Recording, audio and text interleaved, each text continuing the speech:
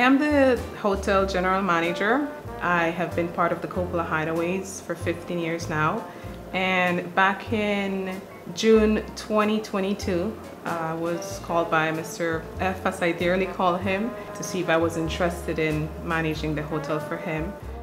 All Movie Hotel becomes the first Coppola Hideaway within the US. The hotel was actually a Days Inn back in 2022, and the idea of Mr. F was to use it for his filming crew and cast while he was in Georgia doing the filming of Megalopolis, which is his last film.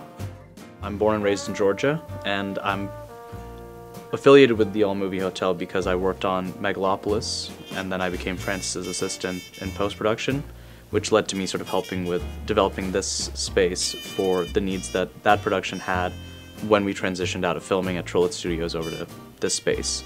I think the thing with working with Francis is that you end up working on 18 different projects. Sometimes you're working on a film, sometimes you're working on a hotel, and each one of them is as considered and as focused as the other.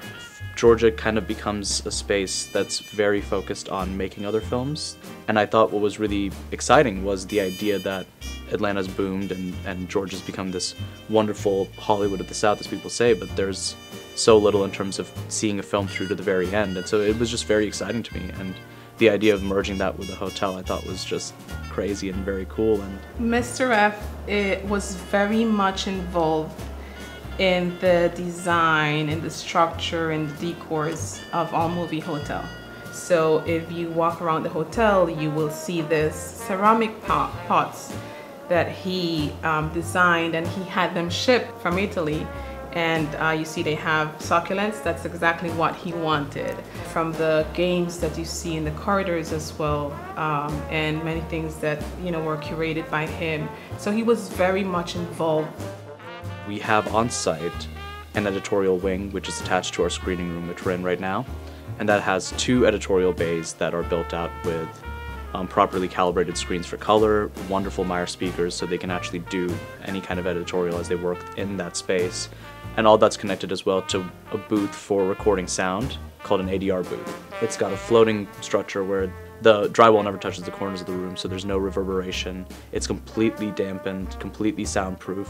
This room that we're in right now is our screening room, and this is where the film was not only edited in a large portion, but also this is a mix stage, so we have full surround sound speakers, and then the entire mix of the Megalopolis was actually done in this space. We were actually able to do a full Dolby Atmos mix in this room that was correspondent to being able to be played in IMAX theaters.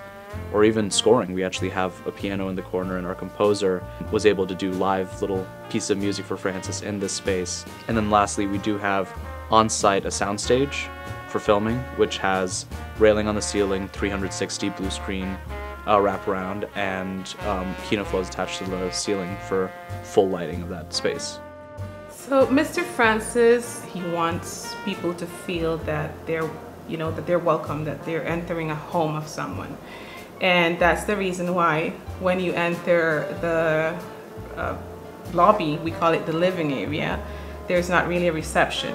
We want them to feel that they're entering a home with a little welcome towel, a coffee, some sparkling water. All the rooms have different themes. If you have the opportunity to enter his room, the theme that he has there is of the great woman actresses, and he has many things that are very dear to him.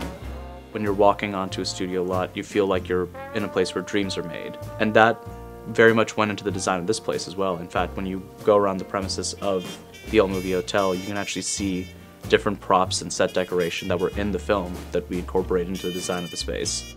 The big frame in the living area, it's a replica of the wedding scene of The Godfather 2. The big rug that you find as soon as you enter the lobby area, that was a gift.